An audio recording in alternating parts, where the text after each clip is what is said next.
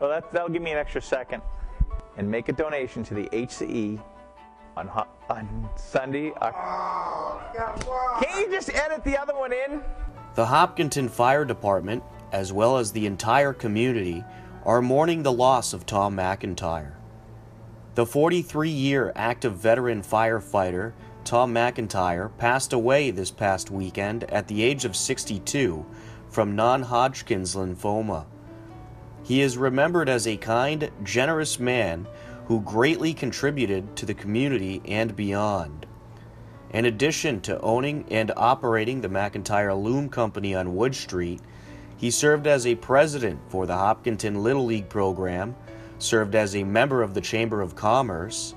He restored a 1941 Ford fire truck that served the Hopkinton Fire Department for many years, which his father designed, and many other behind-the-scenes activities which enhanced the beauty and history of the town of Hopkinton.